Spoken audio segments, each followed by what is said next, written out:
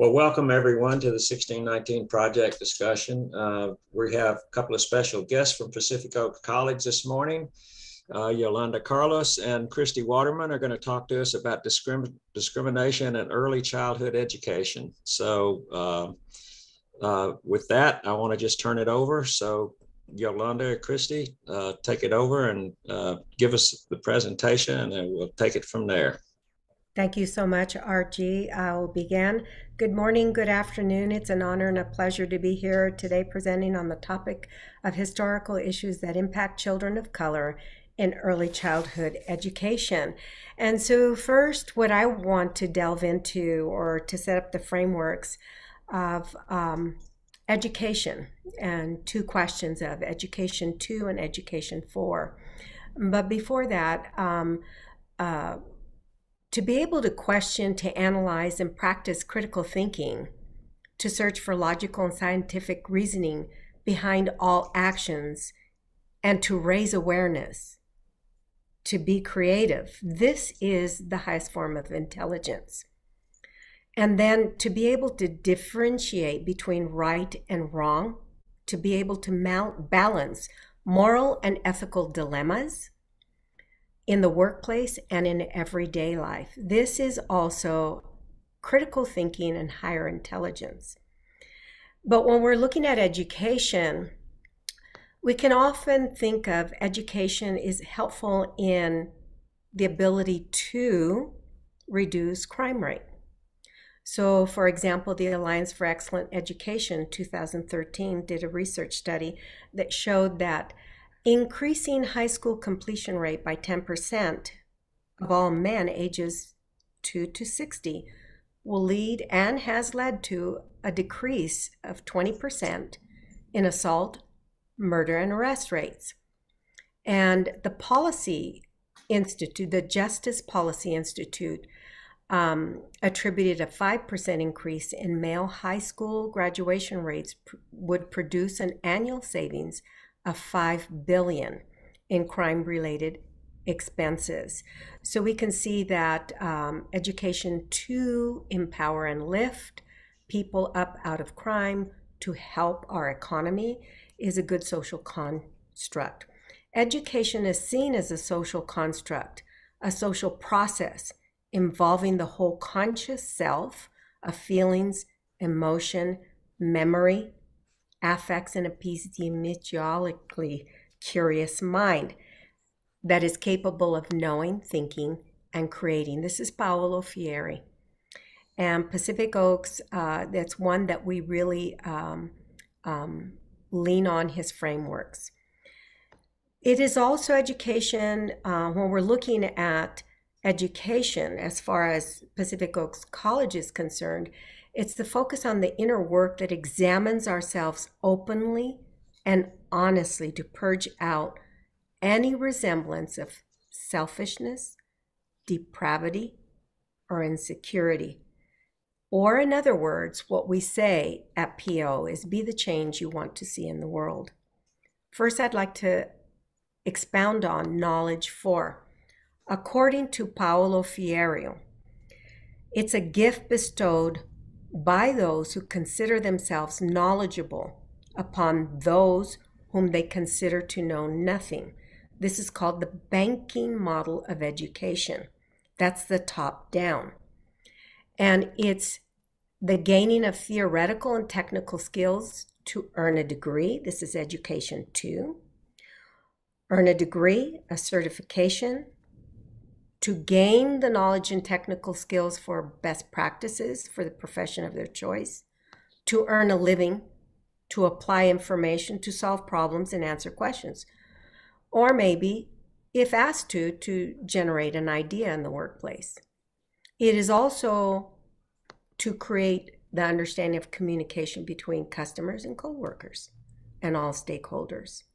Bottom line is that it is to listen, to follow instructions, and not to question. However, Paulo Freire and Pacific Oaks College, and one of my flagstone people that I like to quote is Chomsky. He says there's two purposes of education: to lead or draw out, according to some, to draw others out of darkness and into a more magnanimous view. It is the highest goal in life to inquire and to create. The purpose of education is to help people to learn on their own, and how to master that knowledge and how to use it. So let's look at early childhood education. One thought is that from the early years in the childhood of young people, they have to have a place where this is that education too, to learn how to follow orders, much like an animal. And according to Dewey, who is another, you could say, theorist that P.O. draws upon, and Chomsky, the education 4 is a model that, we look at the education 2 as a model that imposes a debt that traps students and young people into a life of conformity and debt. This is the exact opposite of enlightenment. Preschools, basically, when we look at it, there's 3 intersections of historical questions of doctrines that we consider. So it's philosophical, psychological, and educational. So the doctrines historically, the pedagogical doctrines, have informed the work of early childhood as a means to lift individuals up out of poverty into greater equality. Child care facilities were created in response to patterns of maternal employment for either welfare system or the federal government, which stigmatized poverty. But mostly federal programs were considered temporary and emergency measures in response to a national labor crisis. The history of child care really created a 2-tiered system. So the 2-tiered system is based on socioeconomic status. The nursery school and kindergarten system was really considered a focus of enriching what was available at the home, with the aim of educating and socializing the child. The second was a stratified system of preschool care and education with the function of a temporary, short-term emergency system for dealing with the crisis of maternal employment. We have a slide that's going to discuss this, so I'm just going to go over it very briefly. But in 1912, the U.S. Children's Bureau was founded, calling for policy for mothers so that they could stay home with their children. However, this only helped those of upper socioeconomic status. And in 1930, every state of the Union had some form of mother's or widow's pension to address the needs of low-income mothers, and pushed childcare into the shadows of charity. Additionally, many mothers were taking their children to work with them or left them home alone. And there were many injuries and even fatalities that resulted from this. Then came the New Deal, and the New Deal came into effect where the emphasis on child care. Again, it was a time of crisis.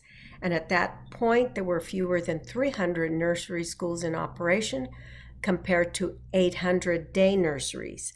And charitable donations declined, forcing 200 day nurseries to close between 1931 and 1940. So PO history. When we look at our PO history, Pacific Oaks Children's School was established in 1945 by 6 local families in Pasadena, and shortly thereafter, the college was created to train educators with the tradition of the Quaker roots of social justice, respect, diversity, and inclusion, with the belief that everyone has an inner light worth nurturing. And it's important for me to just kind of bring out and highlight that Pio hired the first Japanese American teacher living out its core values in 1945.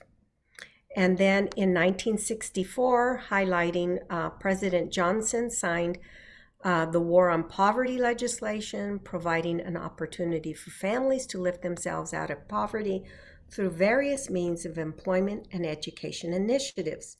One of those initiatives was the Head Start program, which was really designed much like an award-winning program called the Peabody Education Program. However, President Lyndon B. Johnson's project was short-lived. It did reduce poverty by 30%, but there has been little progress since then. Okay, Christy, you can take over.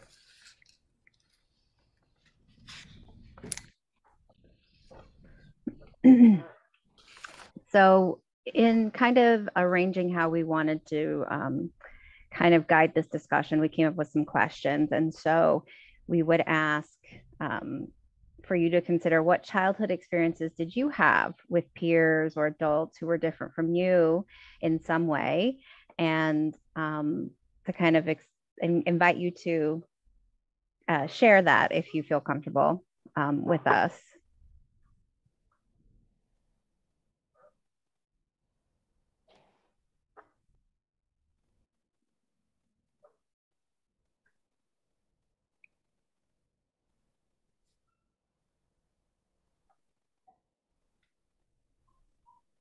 This is Will. Oh, go ahead. I might share my experience as an early child was being reared in North Carolina in the 30s and 40s under Jim Crow. So my experience with people who were different from us in basically everything was around race, where there were Black people who were our servants, including the woman who raised me as my nurse. And obviously there was a big class difference and a racial difference.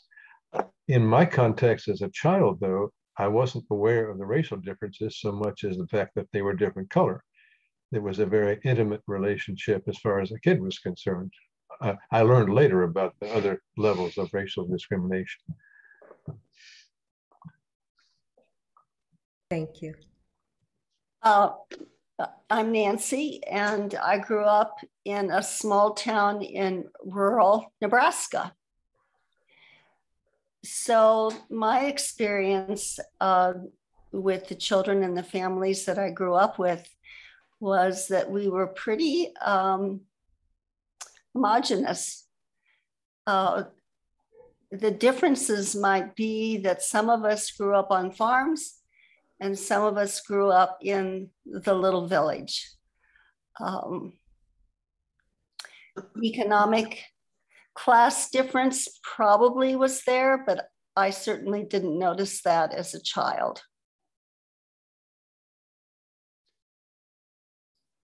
In my experience, I grew up in a small town in Connecticut on my grandfather's farm, and I went to a small country school. And I remember our family, just, we got through the Depression. I was born in 1932. And you just sort of assume everybody's like you. But then I began, when I got a little older, I was allowed, because the town was very safe. We walked all over miles, or rode a bicycle. And I went to visit kids who lived down near the river in houses that used to be sea captains' homes that were turned into rentals. And I remember going into one, a girl in my class in junior high school lived. And I know she had things wrong with her, like she had granulated eyelids, and there were lice in school and things like that. And when I went into her house, there was one seedy couch. That was the furniture. There were wooden floors, no carpets. And this was my first understanding that there were people who had very, very little. And it was an eye-opener as far as race difference. We had 2 kids in junior high school, a Black family moved in, were brother and sister. And I never really thought that much about things. And I know I had this before about, and Arthur Lee Harrington was standing in the aisle, and the woman sitting next to him asked him to move. And that was my first inkling that Black people were okay. I just didn't expose to any Black people. And ended up marrying a Southerner from Atlanta and living in Atlanta at one point in time and living in Houston and broadening my understanding. I grew up in Shreveport, Louisiana. This is Dick, or RG. And I grew up in Shreveport, Louisiana, which at the time I think was about 200,000. So I considered it a city at the time. And my grandparents were directly from Ireland, and my mother moved in with them during the war because my father was overseas. And so I grew up with my grandparents in the house. And my grandfather was home all the time because he'd had a heart attack. And so my mother went in, and he had a plumbing and heating company. And my mother would go to work and kind of take care of the business while he stayed home. So he became a surrogate father to me at that point. We had, of course, everything was very much racially segregated in the South. There's no doubt about that. But we had servants in the house, so there were always Black people around. And my first racial memory occurred during that time when I must have been about 5 years old, something like that. And I was in the kitchen, and the woman who was our servant at the time was washing dishes or something, and she washed up her dishes that she had eaten from and put them under the sink. And I thought that was something struck me about that. And I asked my mother, why was she not using the same dishes that we were? She had a plate and a knife and a fork, a spoon, cup, and they were kept under the sink rather than in the cabinet where all the other dishes were. And something struck me wrong about that. And I asked my mother about it, and the explanation was a non-explanation. It was basically, that's the way things are. The other early memory, very early memory that I have was that we had a Black babysitter who took care of us, who was really a caretaker for the kids during the day. And I remember pleasant times with her. And I had a little book, where this seems to be something, it was just a plain book where people would write things about, about me growing up or something. And she wrote a little saying in there that stuck with me. It was like something that was done over a lintel of a doorway, the way it stuck in my memory. And it said, there's so much good in the worst of us and so much bad in the best of us that none of us should criticize the rest of us. So, and that struck me as a piece of folk wisdom, and it came from this Black woman who probably was a teenager but seemed like a grown-up to me. And so that, I think, has shaped my perception of race throughout my entire life. And so I felt like I didn't share a lot of the same attitudes that other people in the South had about racial separation and discrimination. And so I think that shaped a lot of my perceptions and how my thought process has developed since that time. But this was, of course, a highly racially segregated society. And I later learned many, many years later that Shreveport, which I thought was a civilized area, was kind of a center of a lot of lynchings around in that area, which of course was not the kind of thing that you grew up learning about. That was just, all that kind of information was suppressed. So that's the history, my history, early history of racism and the knowledge and experience of it. Christy, could you go to the next slide, please? Thank you. So this is Yolanda, and I'd like to just kind of expound on my early childhood experiences. For us, our family, we originated here in the United States. Our family had a farm in Wyoming, but in 1932, our family was repatriated. That would be our grandparents, my mother, and the first half of the family. Their farm was taken away from them, their birth certificates and any land deeds, and they were sent packing. They went to Mexico and started a business in Guanajuato, Mexico. They were not accepted in the United States, and they were not accepted in Mexico. In the United States, they were considered Mexicans, and in Mexico, they were considered gringos. For our family, I found a very shameful thing for them, because our mother and our aunts and uncles did not discuss this. As I went on into my education, I was very inquisitive and began to ask questions of our mother, who was not very willing to give the information up, until, interestingly enough, much of this came out on her deathbed. That's when she was willing to give up the secrets. Our grandmother in her early years was taken from the family and put into foster care. And then from foster care, she essentially was a cook and a nanny for a family on a farm. And the reason I kept asking is, why does our grandmother know how to make scones, a great rhubarb pie, and fry chicken up like no Mexicans do? Yet she also knew the traditional dishes as well. And I kept pushing and pushing until finally it came out, what it was like for them growing up. So initially they were in Colorado and then moved into Wyoming, and then they were repatriated. Could we will we go to the next slide, please, Christy? Thank you.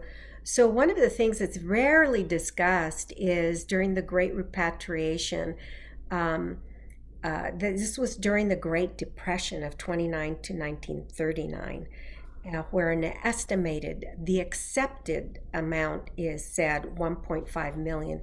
They really believe it was more than that, but the most acceptable figure that they will accept is 1.5 million.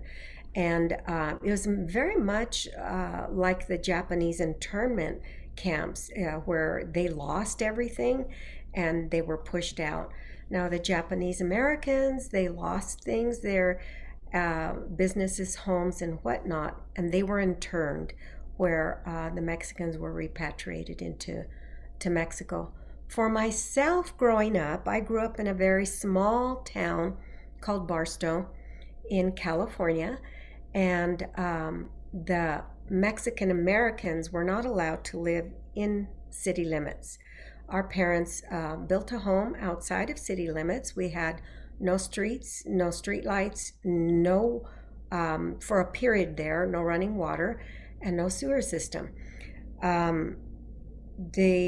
We had to walk to school, and then the African Americans or blacks lived on the other side of town, and they were bused into school. There was a definite separation of us all throughout, and even up into towards my graduation and leaving high school. Race and discrimination was not discussed at all, ever. We just knew that we had to keep our place. And then I'll tell this one story and then we'll move on. Christy can share. I can remember one time getting my things together because I wanted to go to the public pool. And my cousin and I were going to walk over to the pool. And our older brother said, where are you going? And I said, we're going to go to the pool, my cousin Herminia and I. And he started laughing. He says, they're not going to let you in. And I said, why not? I have my 50 cents. And he said, just watch. So we walk over there. We go in and walk up. And the guy looks at us up and down, gives us a once over and says, pool's full. We walk over and we look at each other and we look at the chain link fence. And I looked at my cousin. I said, doesn't look full to me. Does it look full to you? She goes, no, maybe he made a mistake. Let's go back. So we went back and he said, I told you, pool's full. Now get up, go on, move on, out of here. And we walk home, and my brother, I go home, and he says, they didn't let you in, did they? And I said, no, but I don't understand why. And he goes, you dummy. He says, they only let us in when they're going to drain the pool the day before, after. Then they drain the pool after that. And that was a real eye-opener for me, in that we truly were different. So that's one of my experiences. And then I'll hand it over to Christy now. Thank you. For me, I think I grew up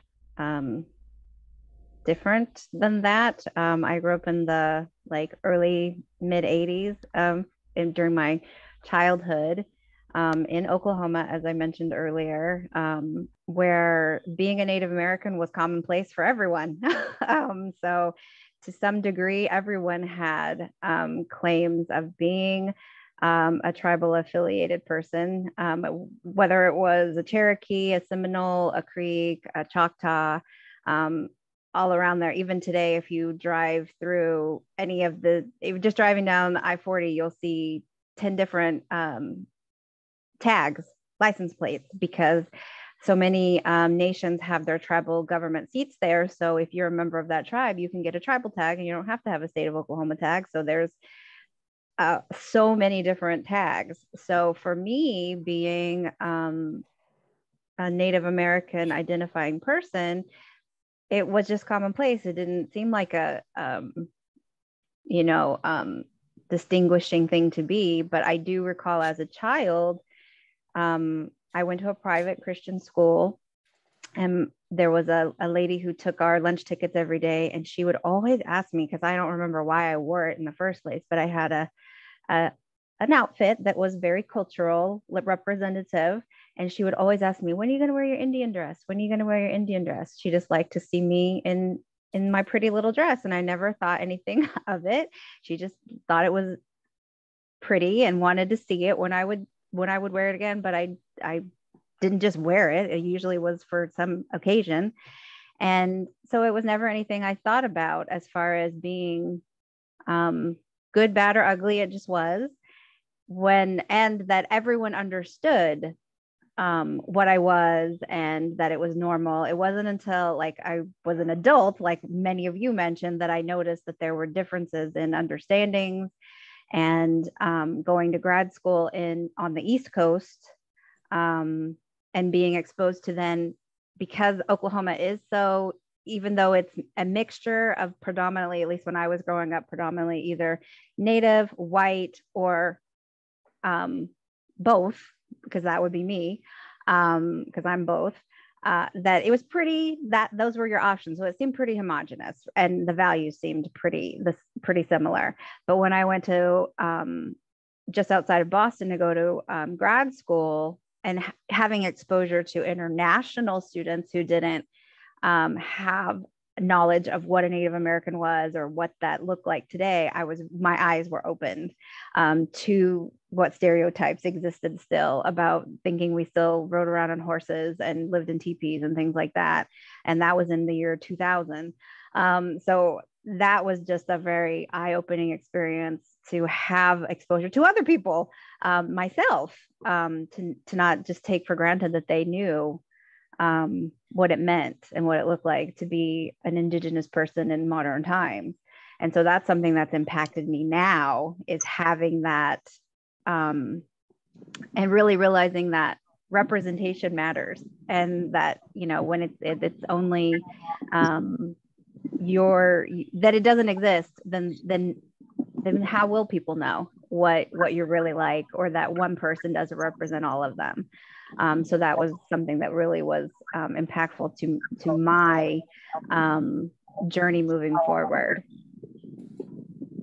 Which that kind of takes us into the next slide, which is about memories that you have of your family that taught you about the various kinds of diversity or differences among people and your own cultural identity.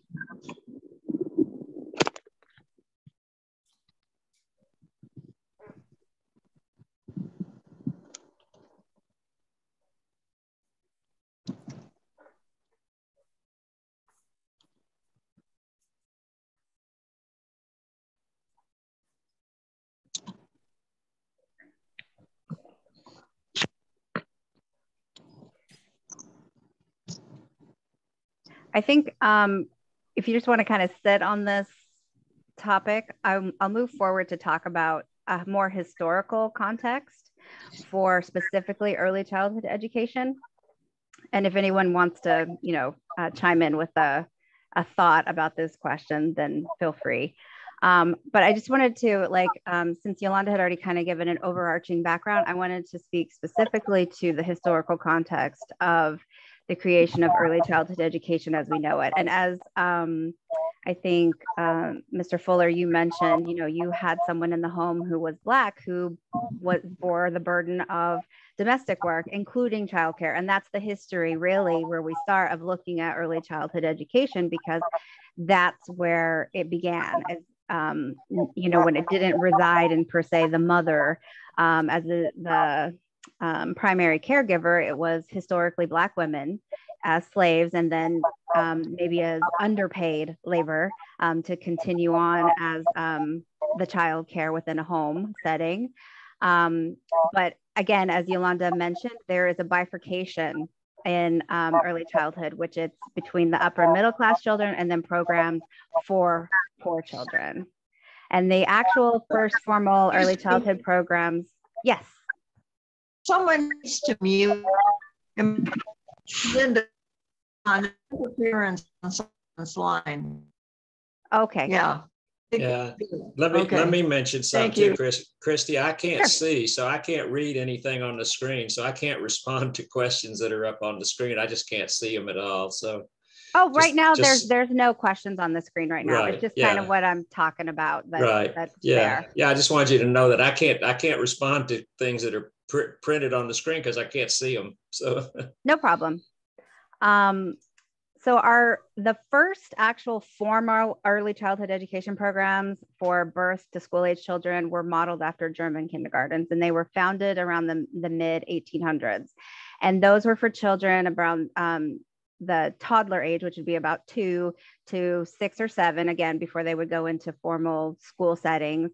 And they did have kind of an educational component, but typically they were designed for keeping kids safe while mothers were away, like Yolanda mentioned earlier, when mothers had to go into the workforce. And so some of these kindergartens were funded by parental fees, so those who had money could pay for enriching and educating, which would be the middle and upper class children. And then there were free kindergartens designed for immigrant and poor children. And then day nurseries, which were run by charitable organizations typically.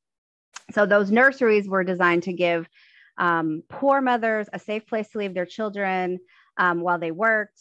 And they focused on teaching moral habits for those poor immigrant children because they were viewed as incapable of properly socializing their children. And they often had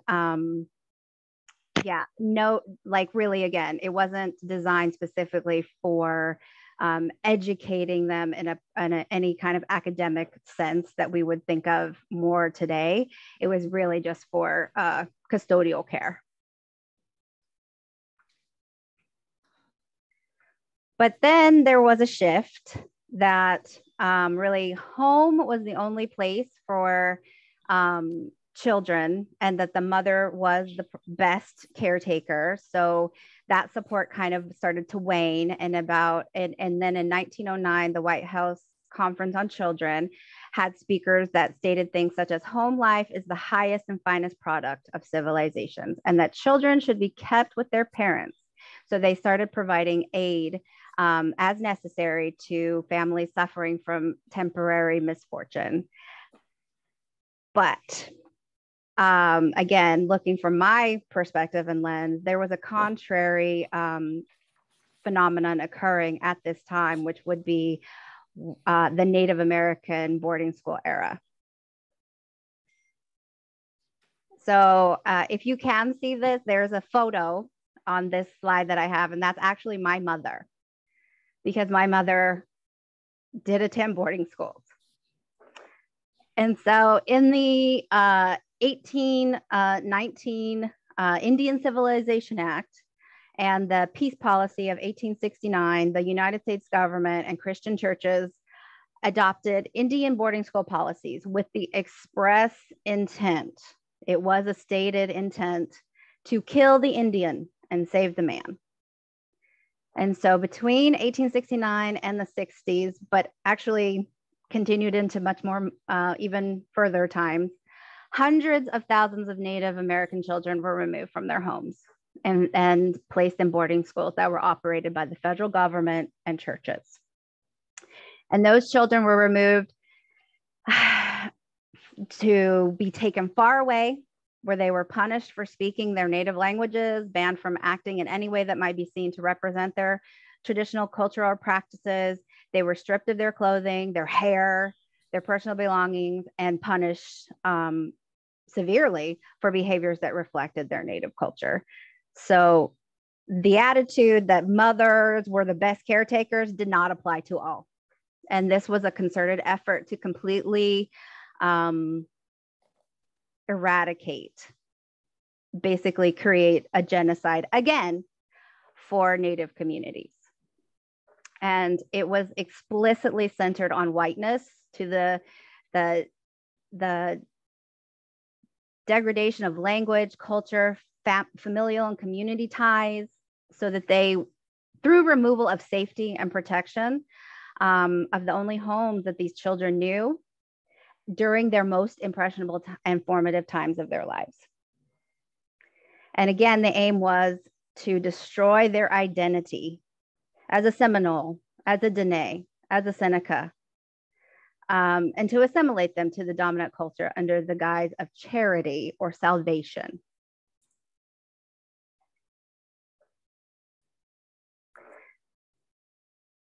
Oh, you're on mute, Yolanda. Sorry, if I may, that is a perfect example of education to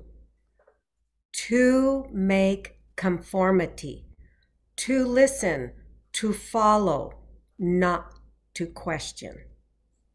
Thank you, Christy. Mm-hmm. So to kind of... It was a tragedy because it is now known that children who are separated from their mother, especially early in life, are more prone to become drug addicts and alcoholics. That you taking away an identity. This is a terrible thing to do. And that was the aim, to basically, create further genocide within the Native population, to, because that's the building block, right, of any culture, is the family system, and they disrupted and destroyed it. In addition to that, it's the destruction of cultural identity.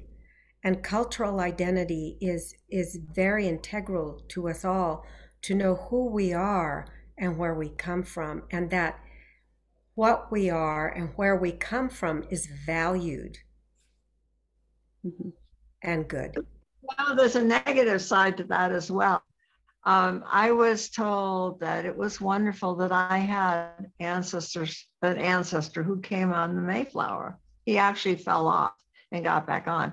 And this was supposedly wonderful. And then I was at a business dinner in Houston, and there was a very beautiful dark-skinned woman at the table. And I made the mistake of mentioning this. She said, my ancestors met the Mayflower. That's the last time I ever mentioned it in public.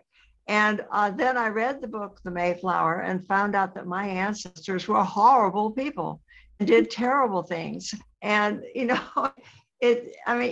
my family was so proud to have those ancestors. And my father was Governor General of the state of Connecticut, and my mother was DAR, and all this stuff, which now appears to me to be totally worthless and misleading to the ancestors who follow these people.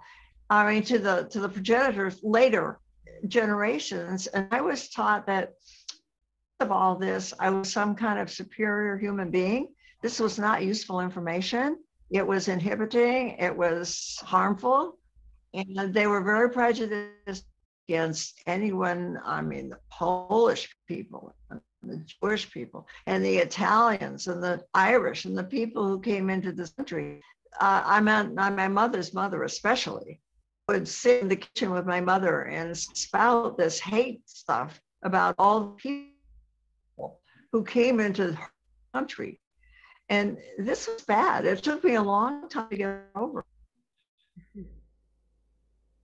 Well, if I may, to the culture of origin, it was being valued by our standards today versus our standards of yesterday.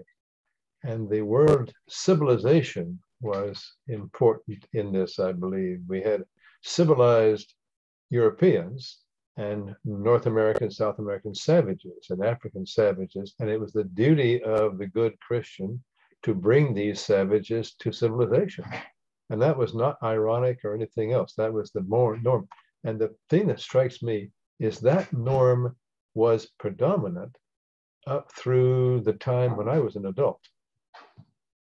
I was in New Orleans in 1959 and 60, when the segregated trolley cars were desegregated. And the norm was the West was the civil. I don't know how many people went to college and took a course called Western Civilization or Western Civ, that this was the norm. And the values that we heard here were minority values, Quakers among others.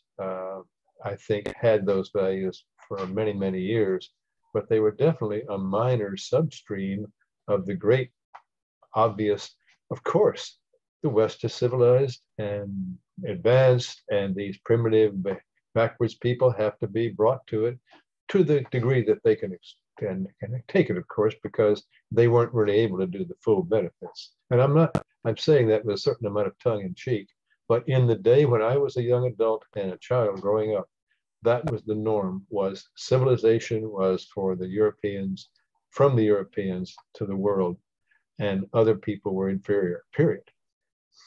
Thank you, Will, for sharing that. This is Yolanda. That is the Eurocratic practices. And it didn't end there. Our systems are still steeped in that. It's just not so overt now. It's our systems are still in place, very much so. I heard an analogy one time that I thought was a very good analogy when you look at the Euro practices or Eurocentric view of the world. It would be like us starting a Monopoly game and Christy and I starting saying the rule is we get to start the game. We'll play for 45 minutes and then we'll let you start playing. At that point, we will have owned everything and you will owe us what you have, right? So that's in essence the Euro practices that in essence were in place and that set up our systems, if you will. Let me just mention that there were a couple of papal bulls that were issued back in the 1500s, and I don't remember the specifics, but I read about it within the last 6 months or so. And these papal bulls explained and justified the Europeans in their advance around the world in colonization, and explained why it was appropriate, because it was God's work that they were taking civilizations to the savage countries.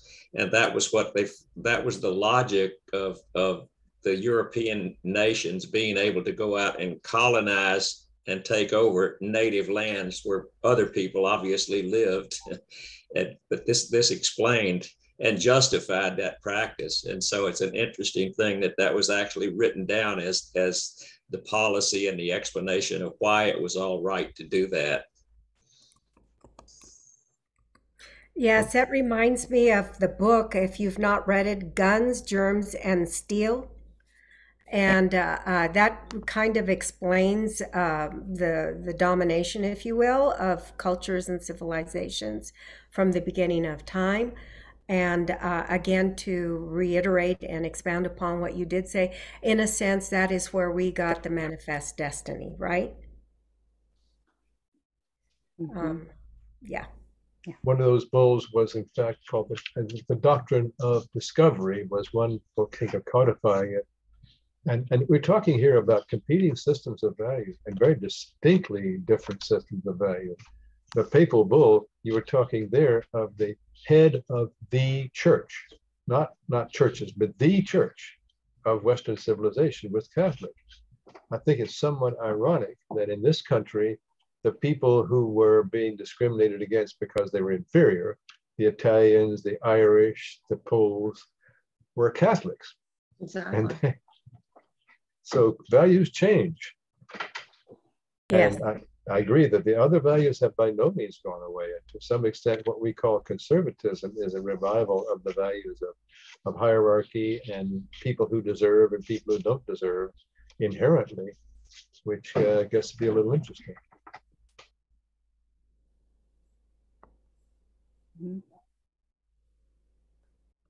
Oops. Well, I think this all kind of filters into the fact that, as Yolanda mentioned, systems are still being impacted by these tenets and these and you, I don't know if you are aware, but preschool children are expelled at rates more than 3 times higher than children in K through 12 settings. And to dig deeper, as of 2016, I have some statistics that show Black public preschool children are suspended from school at higher rates than their counterparts of other groups, where Black preschool children are 3.6 times as likely to receive 1 or more out of school suspensions as the white preschool children. And then when you break it down even more by gender, Black boys represent 19% of the male preschool male preschool enrollment, but 45% of male preschool children receiving 1 or more out of school suspensions. And Black girls represent 20% of female school enrollment, but 54% of them of female preschool children receiving those suspensions. And then when we do look at K-12, there's a similar trend where Black students are expelled at, again, highly disproportionate rates. Black students are 1.9 times more likely to be expelled from school. Black boys represent 8% of all students, but 19% of the expulsions. Black girls are 8% of all students, but 9% of students expelled without any educational services. American Indians and Alaska Natives, whites, and multicultural boys also are, so boys are disproportionately expelled from school, where white boys represent 20% of all students, 35% of those students are expelled without educational services. American Indian and Alaska Native boys are 0.6% of all students, which that's also a problem, right? But 2% of students expelled without services. And then multiracial boys are 2% of all students, but are 4% of students expelled without educational services.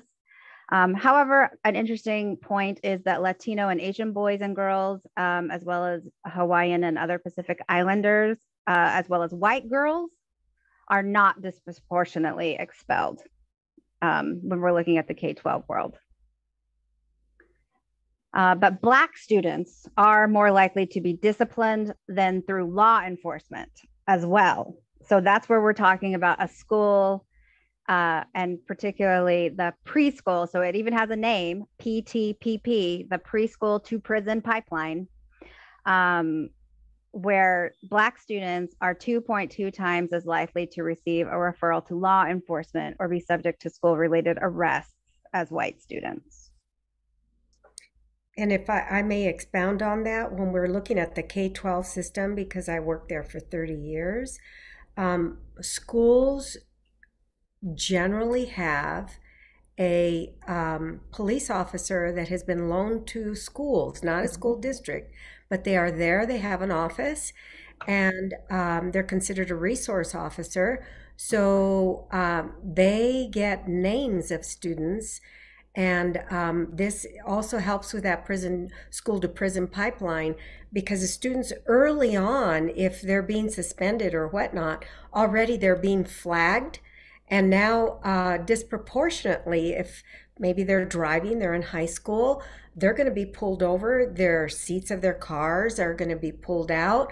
They're going to be searched, unlawful searches. And because generally speaking, they're lower socioeconomic students, the families do not understand and know their rights and will not enforce them.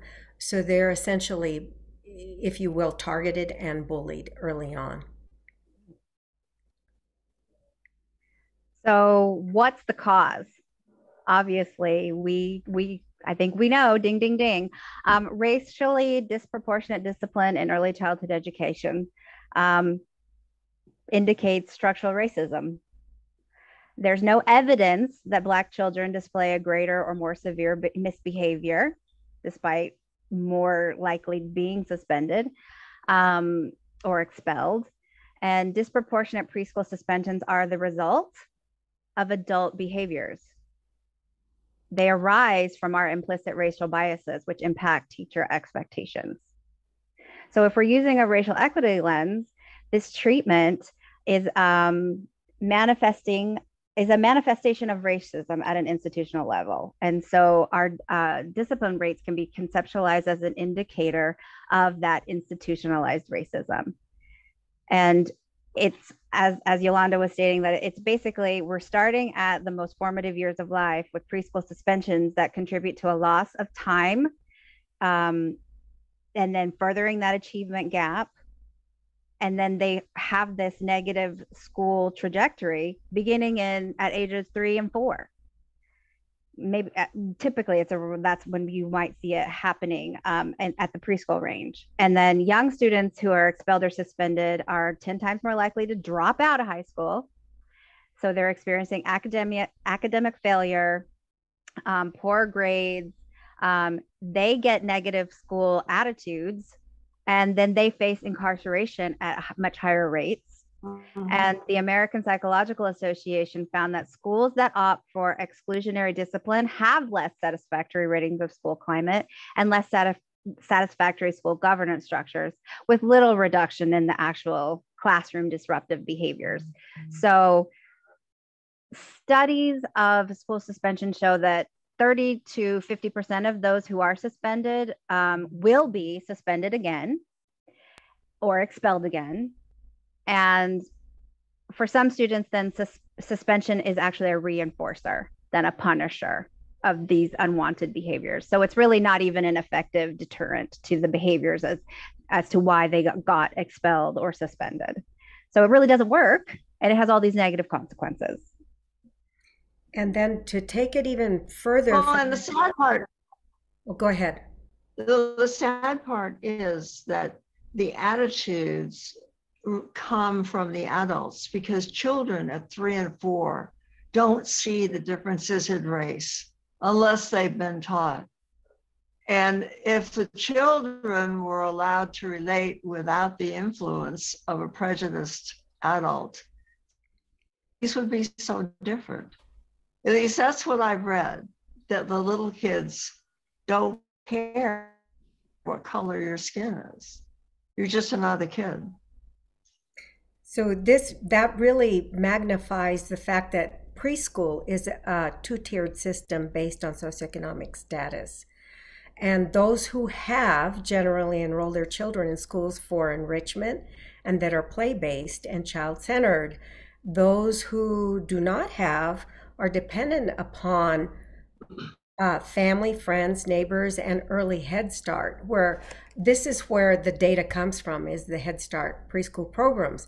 But to take it a step further back, it has to do with our national pre-service of teachers entering the field of education who have little or no awareness of the issues of racism, xenophobia, heteronormativity, ableism, or gender bias. And that's King, 2005, Sleater, 2001, Swartz, 2005.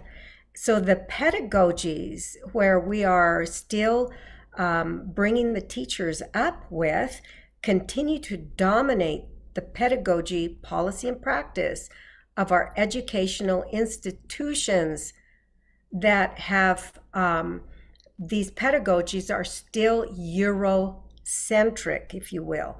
And the teacher education programs, the in-service of professional development for them is still centered on the ongoing effects of colonialism and the curriculum that promotes that, if you will. And it's been well documented that children of color are consistently over-referred, not just for suspensions, but for special education programs, and under-referred for gifted programs. And the inequity of being disciplined, which is what Christy really went over. So as a result,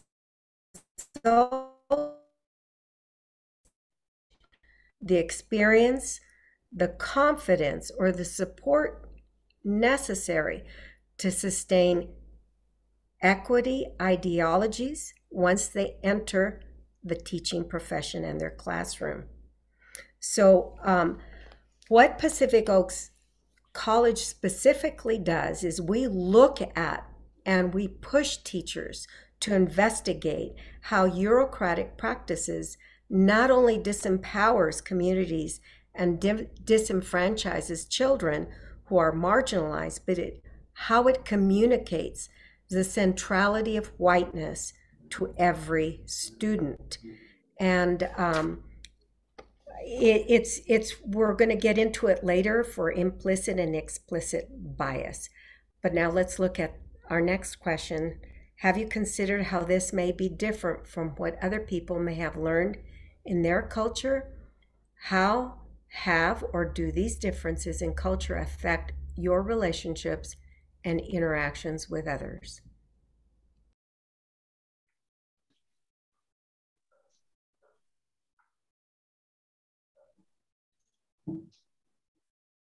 I think I have a thought in mind about this in relation to, like, Yolanda and I have expressed, you know, she's Mexican, I'm Native American, but we have a lot of similarities in our cultures that kind of, I think, have supported our work together, because we have a perspective that's very similar of how the world works.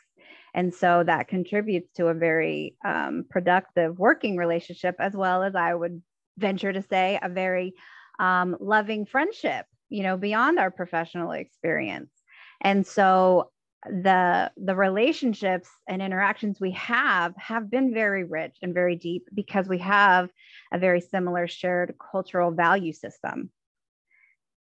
And I think that that's a strength that we have. I think that on the flip side, for me, there's a lot of distrust for some others because of these experiences that, you know, I've heard discussed in my household. You know, my mother had expressed to me that she was very thankful that my sister and I, unlike our brother, could pass in whichever world we needed to, whether we were engaged in like tribal cultural experiences or whether we were out in the quote unquote white world, we could fit in because not only of our culture, but because of our coloring.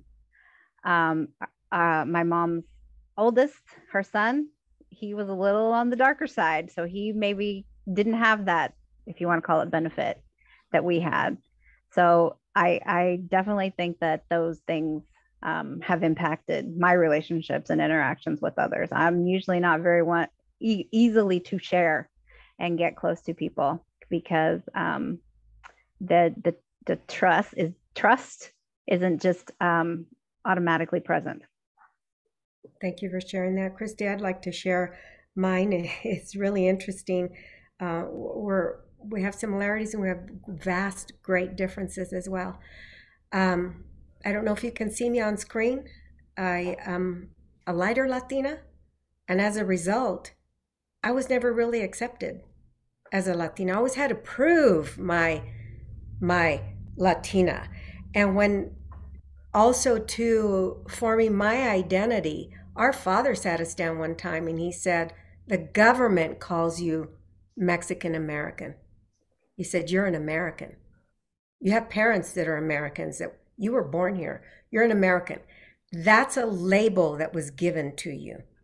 But even so, we always had to mark that box, right? Mexican American, even though we were not from Mexico, nor were we born in Mexico, not one, not two generations, but nevertheless, that was the label that was given to us.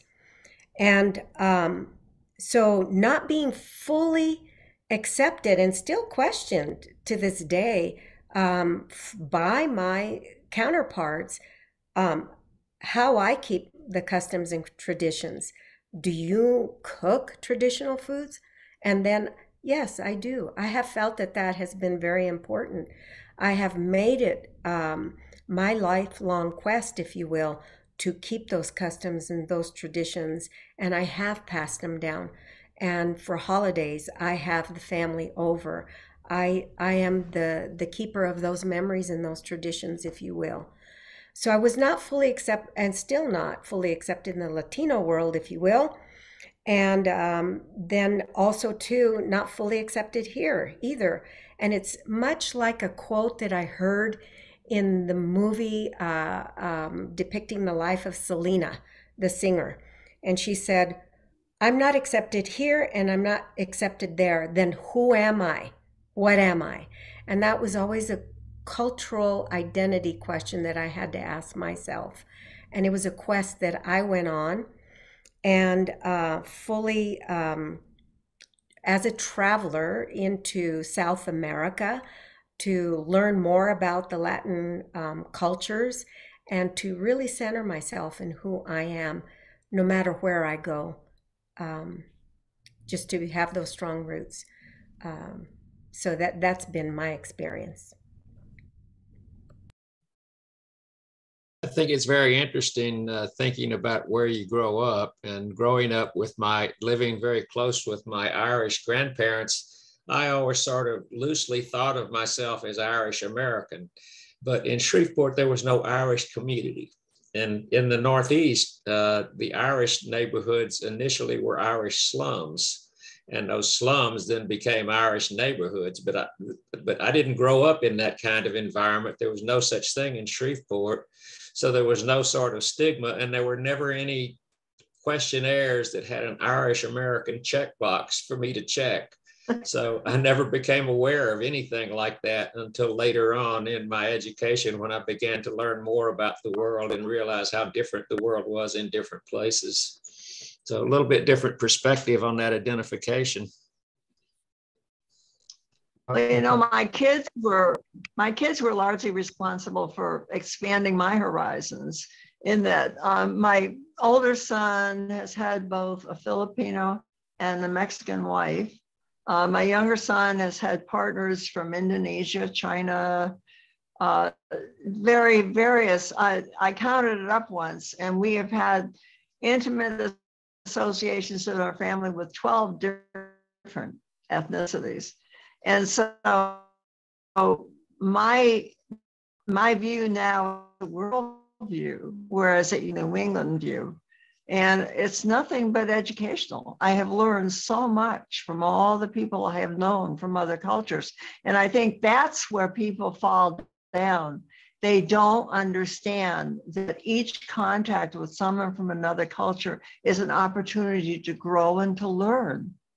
I mean, the food alone is an adventure.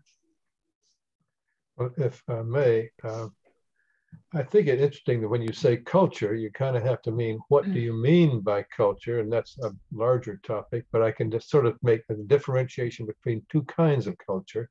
One being a culture based on color or looks in general. The darker people, you say the darker people in the family were accepted as Latino and the lighter were not, and vice versa. In the dominant Northern European culture, the lighter were more accepted. And so you're torn between those, whereas Irish look white. You know, John Kennedy, for example, or the Germans look white, Dwight Eisenhower, for example, and so on.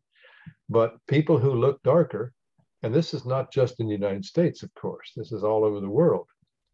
There's a large market in lightening creams where you get your darker features lightened up a bit. and Asians get their eyes changed to be more European and so on. The dominance of Europe is incredibly powerful. And back to the idea of the statistics on racial discrimination.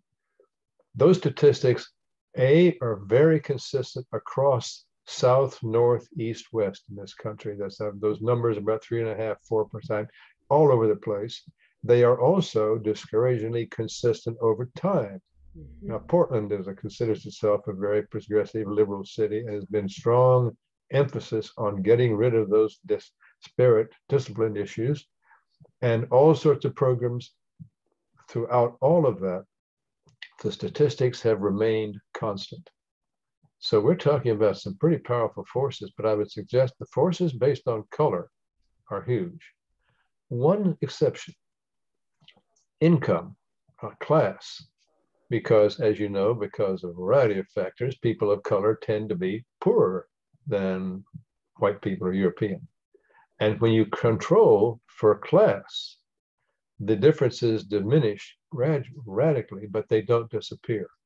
So there is a class distinction that's itself a race-based thing that makes it a really sticky wicket we're dealing with, especially when you look at today with the backlash against critical race theory, quote unquote, or sexual indoctrination. And I don't know about Pasadena, but Oregon right now, a lot of people are saying, the conservatives, Republicans, we don't want this indoctrination of people by these radical liberal values.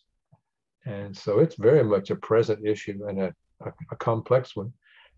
Maintaining the value that we're talking about here, and believing in respect for people across cultures, respect for the differences without making them invidious, is a value system that's somewhat in peril right now, I think. Thank you, Will, for bringing that up. One of the things, if I may expand upon, is that when we're discussing, it's kind of like that analogy that I discussed earlier. If we were to play the game Monopoly, and Christy and I started 45 minutes before you did, Will, and then we allowed you in, the systems would be in place. So that's really what we're discussing when you talk about socioeconomic status. The rules have been made up. The game has been played. Systems are in place. And one of the things that I would like us to consider when we're looking at what is being discussed right now politically, in the political hotbed of what's happening in our nation, but not just our nation, but globally, is language.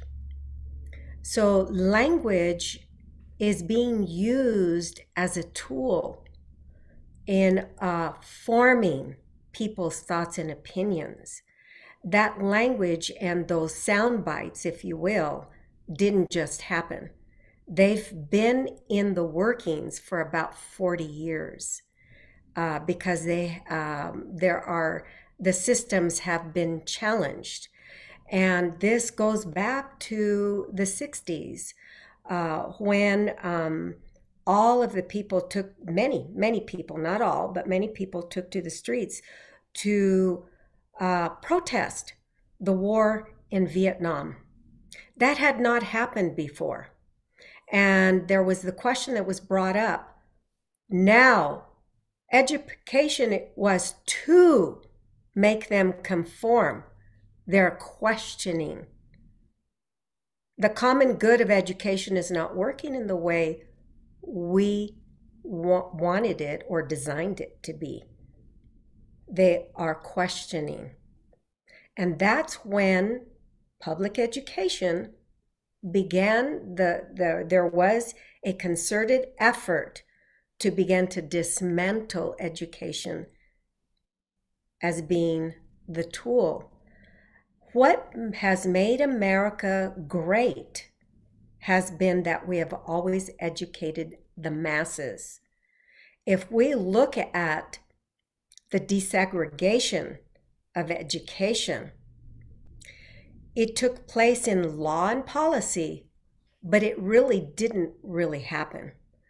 what ended up happening is that we had the great white flight from K-12 public system into privates and charter schools. We have more segregation now than ever before. And what is happening not just in our nation, but globally, is the nationalization. So people are moving more into tribes, if you will. And that's what we're seeing. And those who have the means to put sound bites out and to corner the language, those are the voices that are being heard. When we hear freedom of speech, it isn't that we don't have freedom of speech, it's amplification of what they want to say over other voices. And so at the heart of our nation, at this point, what we're really grappling with is e pulveris unum, out of many one. Is it really, or is it not? We're grappling, so it'll be interesting to see what happens. And I think that brings us to this one, and what we were going to end with was advocacy. And if I may, 1 out of every 10 individuals actively engage in community service. While I was raising my children, I volunteered in my community, and I saw the same faces all throughout their preschool, elementary, high school years, and then even through working with and with my grandchildren, I saw the same faces over and over. That's been my experience. What we're seeing less and less of is the time of service of individuals, young, youthful individuals, of giving of their time and service to their communities. And that's where we see change. That's where we see the uplifting and the elevating of ideals of how we would like to see things move into. And I believe that in these discussions, it's the understanding of the importance of what you do in this group, and then of looking at coaching youths to instill a sense of duty to their communities, to their state, to their country, in advocacy and in service.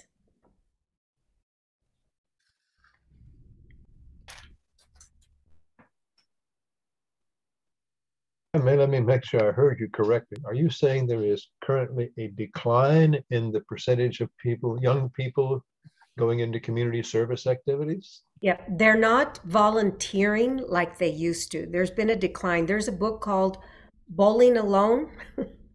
And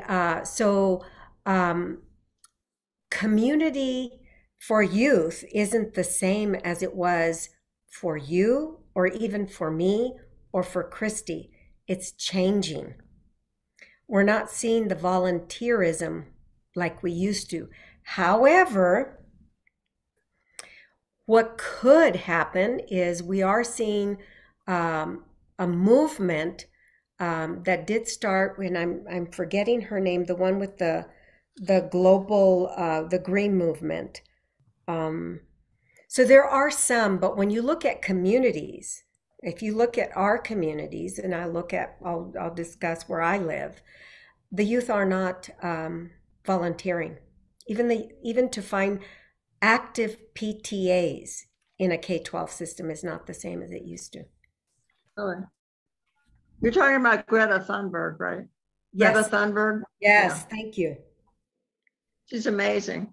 Yes, she But there's is. Alexandra Ocasio-Cortez myself, but there's another one, yeah. Yeah. But there's so many that are against Ocasio. Oh, yes. And they defame her right and left. Don't you think that a lot of this is that people are connecting on a screen rather than in person? I do think that the electronic age has changed the entire way that people communicate. And people spend more time addicted to their phone than they do out seeing what might need to be done in their community. That's it right there. It's the addiction to technology has created more of a me mentality. Mhm. And that me mentality is, if you look at what we've seen since COVID, is I'll speak for myself. I won't speak for everyone, but as I'm driving, a red light no longer means stop, or yellow even to slow down, because that's just a suggestion. That applies to you and not to me. I see many people running those red lights. Our norms are being challenged right now because the selfishness in our nation has grown. The me mentality. Me first. As And you we say know this what? over This is kind technology of as we funny. use it. Yeah. Yeah. I think it's I have interesting. heard it. This is kind of funny.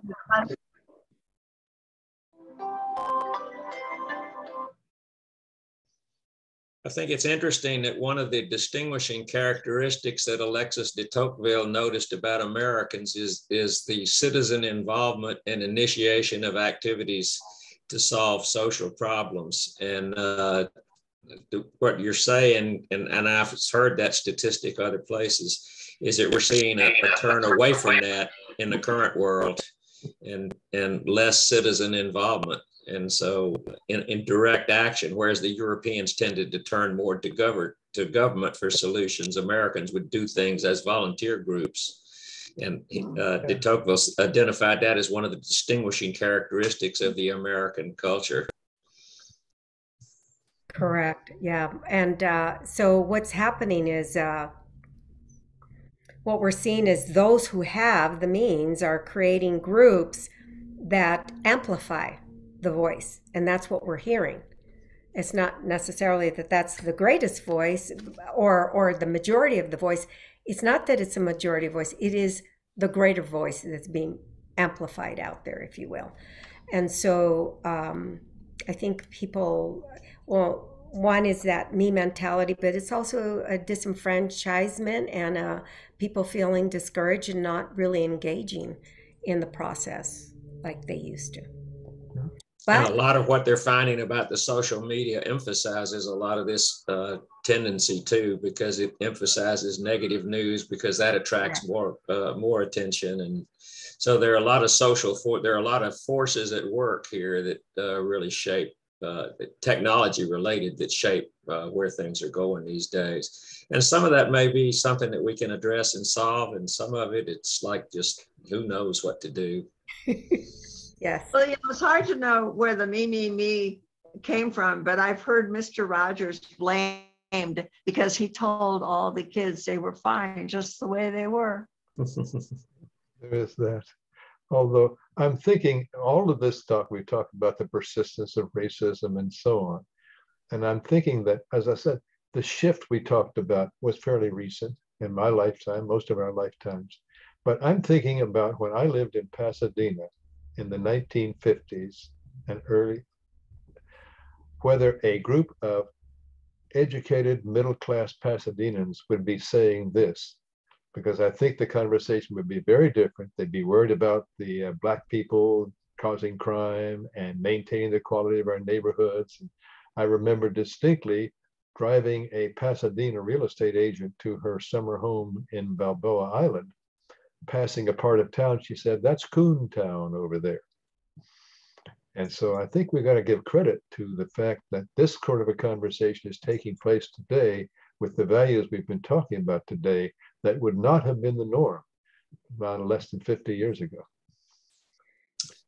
Well, thank you very much, Yolanda and Christy. This has been a wonderful presentation. I'm delighted that we have this available on tape. And I think that as we spread the news about what a great presentation this was, I think we'll get some views of other people who, for one reason or another, couldn't make it to the presentation today. So thank you very much for a wonderful presentation. Hold on, Linda Pope has I finally got home. I'm sorry, I was in my car. I listened in my car. I have a question. Sure. Going, everything you said is just on point, obviously, and well documented, but going forward, we are facing what's going on in Texas with changing textbooks to eliminate history. Other than electing school board members, I think it's going to be on families to continue to tell their stories. Correct. It's Black grassroots families, effort. it has to be there. We can't send our kids to school expecting them to be taught what's our responsibility. Right. But if I may, when I grew up, the way I grew up, it wasn't discussed in school at all. It's something that I realized later on as an adult. And that helped center me even more in searching out more about our culture, our ethnicity. And culture meaning our customs, our traditions, our beliefs. And then not just that, because it's within that, it's the other things within that. It's your the recipes that have been handed down throughout generations. It's perhaps clothing that was passed down, as Christy discussed earlier. That's our culture, whether you're Irish American, Native American, African American, or Mexican American. And that, I think, brings us back to that e pulveris unum. We are. Out of many, we should be one. But we're at a time where that's being used to divide us even further. But you know, I think in an ideal culture, it would be okay to be tribal with your people of your ethnicity and your background and your family, but to understand. I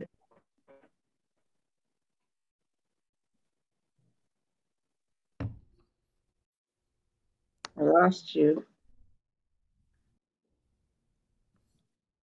And I apologize, but Christy and I have like 2 more minutes, or maybe 1 minute more, and we have another meeting that we have to attend. But we want to thank you all for allowing us to come and present. And we thank you for a wonderful presentation. Thank you. It was very good. Thank You're you. beautifully done. Thank you so my- much. God My, bless little, you. Everyone. my brother and Thank you. sister went to Pacific Oaks when they were little kids, so I'm glad to see it's still around and thriving. Awesome. It is. My training programs at the University of Nebraska and in Washington, D.C. had a huge part of curriculum coming from Pacific Oaks. Thank you. Thank you. Thank you. Bye. Enjoy the Thank rest you. of your day. Thanks Thank to you. everyone. We hope to see you in future presentations. All right. Okay. Thank you, Dick. All right. Thank you. Bye-bye, Bye. everyone.